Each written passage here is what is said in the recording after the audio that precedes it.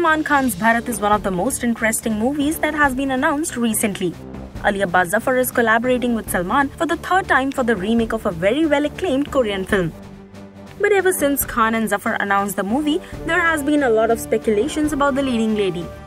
Several names did the rounds, but the latest buzz was that Priyanka Chopra would be seen opposite Salman Khan. Well, PC's Mumbai visit fueled the fire too, but the actress came and went. However, there was no announcement.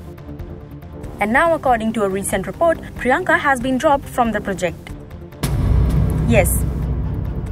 In fact, the tabloid further adds that Salman Khan's current favourite Katrina Kaif will be now cast for Bharat. They even contacted Katrina for a confirmation, but she declined to comment. Well, Salman and Katrina's sizzling chemistry is something everyone loves to see on the big screen, especially after the super success of Tiger Zinda Hai. Well, coming to the work front, Salman is currently shooting for Race 3, post which he will begin working on Dabangg 3.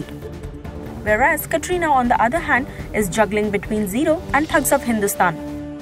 Well, Salman and Katrina will start working on Bharat by October or November, and the film will hit the screens during Eid 2019.